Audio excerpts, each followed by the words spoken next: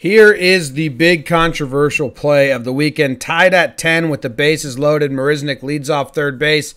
Springer puts that fastball to right for the second out. Throws coming home. Calhoun's got a big arm. Bam! Explosion. You do not see that in baseball anymore. You're not supposed to. They made rules because it was never really in line with what the sport is about. Collisions kind of were this weird macho thing. The trainer is just ragdolling Lucroy around, trying to find a spot for him to get into, and they can't seem to figure it out. Finally, they get him on his side, and they're like, all right, cool, that's good.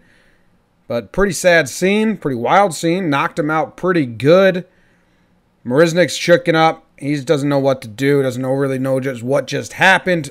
Takes a knee there, hinches by his side. Yuli's like, man, that spot is like, holy shit. I remember when this was normal, but this is not normal anymore. Marisnick saying, I thought he was going to the other side. More on that later. He finally gets up. Lucroy gets in the cart. Marisnick's clapping for him. He doesn't know what to do. He wants to go talk to him, but knows he's probably concussed out of his brain right now. His elbow's scraped up. He goes over, gives him some pats. Lucroy doesn't even notice. Walks away. Lucroy's getting carted away. His nose is all banged up. The back of his head is banged up. Says, I made the out, though, right? And they're like, oh, I don't know yet, man. We have to figure that out. Here's what Marisnick tweeted.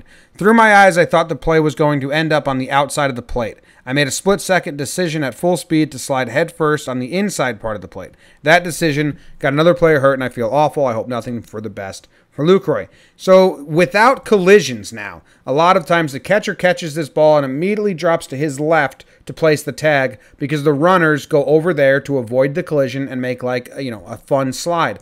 Marisnick thought that was going to be the case, so he tried to get cheeky. Does this little stutter step and drops to the other side, but Lucroy stays up the line. A lot of people think it's intentional. He says it's not.